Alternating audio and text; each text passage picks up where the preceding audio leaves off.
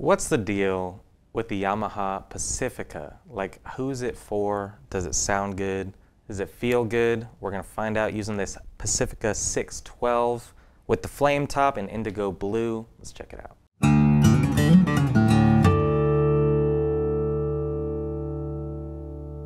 How's it going, guys? This is Cooper Greenberg here at Alamo Music Center in San Antonio, Texas. You can find us online at alamomusic.com.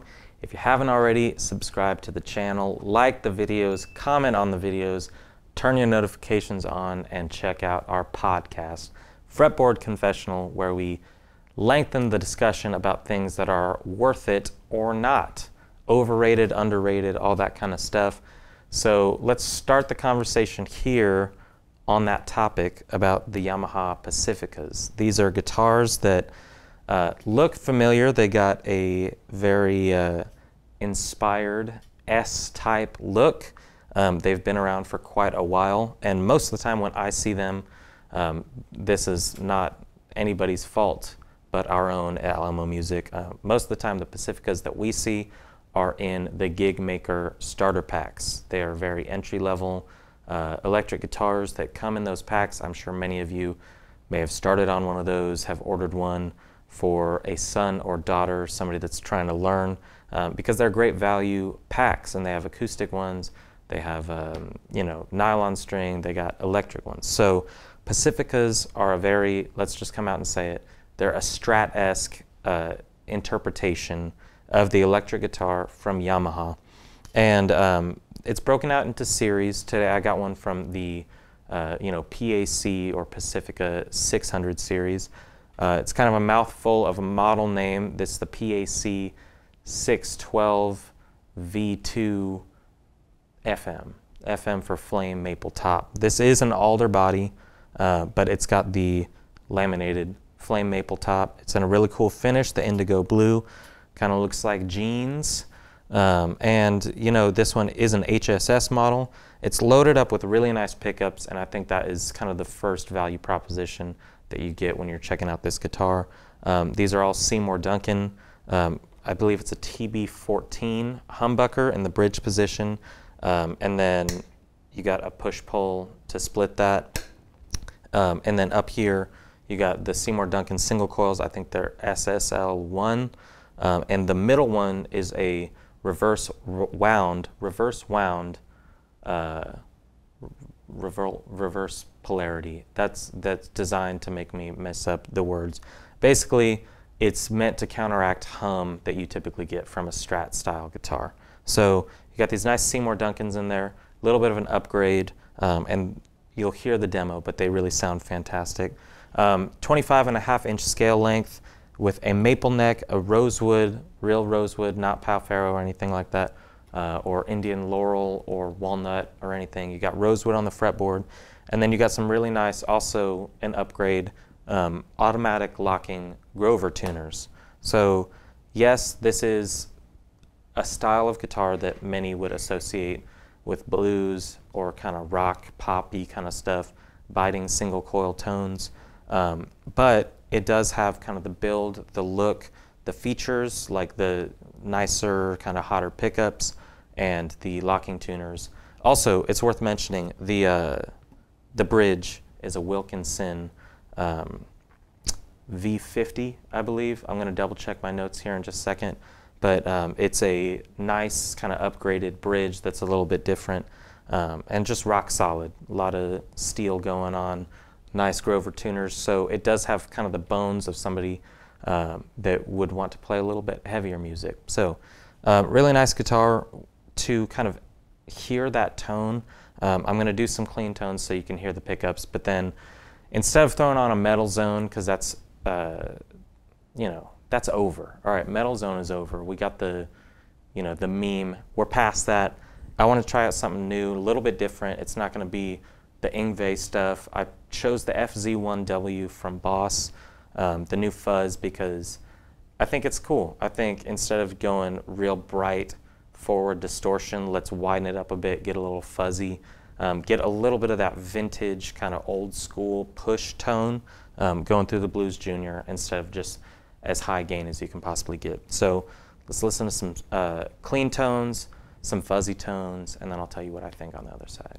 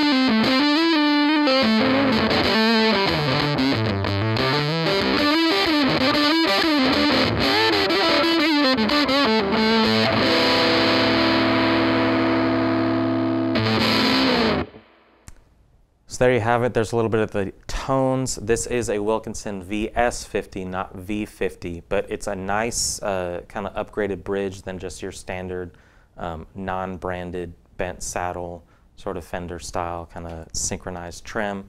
So it's a cool piece. I think makes it stand out. I think what they're trying to do with these guitars really is to give a different kind of flavor of something that's familiar and give those upgrades for a really affordable kind of price range. So to my understanding right now, these are right under $700. I believe they're $679. Don't quote me on that because prices have changed every week this year, it seems like. So I know that these are well under $1,000, and you get some nice Grovers, you get a cool bridge, you get some upgraded Seymour Duncans, flame top. You know, it is a pretty heavy-duty gloss polyurethane finish, but I don't think that's bad. You got kind of the vintage neck tint going on with that gloss, but it feels really good. It's a nice kind of C-shaped neck. It's fast. The radius is fast, and 22 frets, so you can get a little more rock and roll with it. I don't know too many people who are you know, going off up there, but yet everybody wants to say that they need the 22nd fret. So you got it.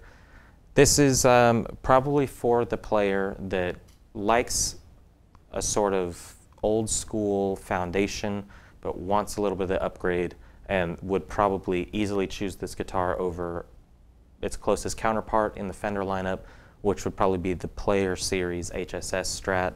That is a way more bare bones, also very classically minded Strat style guitar. It's obviously Strat style because it's a Strat. This is just, first of all, a little more angular, a little more modern looking. It's got a little heavier duty contour there, and you know, it's very simple when you get down to the construction of it, but I think that they've made really nice choices. You just got a master tone, master volume, 5-way switch, got a humbucker in there, so you can really rock out on this guitar. And it's very versatile, and they make it in other finishes to where if this is a little too hardcore for you, they make Pacificas all throughout the line, all price ranges, and I think they're worth checking out. And it's probably going to come a time where a lot of people want to stick in the Strat style because maybe they start out with a Squire, you know, Affinity with the HSS or something and want a little bit of an upgrade. And if you don't want to just keep it the exact same thing but nicer components, like moving up to a Player Series, Pacifica is a nice way to go to stay familiar with what you like, but put a little extra flair on it and maybe something a little closer to the heavier side of things. So I want to hear what y'all think. I think the pickups are really the biggest part of this guitar for me that make it sound good, make it worthwhile. The look is good. You know, it takes a little bit for me to get used to something that I know is inspired by a Strat but looks a little bit off. But the more you play it and the more you get into it, it's, you know, it's a totally different guitar, and there's a reason why this Strat is as popular as it is, because it's kind of a perfect formula, but it's nice to see what other people have that they can contribute. It's kind of in the Sir kind of vibe, not like Mr. Sir from Holes, like Sir, S-U-H-R, high-end, super boutique, S and T style guitars, but with some nice upgrades, a little more boutique-y. This is kind of a super modern without being a super Strat 1980s metal machine. So I think this finds its niche in a certain type of player that may not want to go super high-end Sir or, you know, Ibanez, all that stuff. Yamaha makes a great product.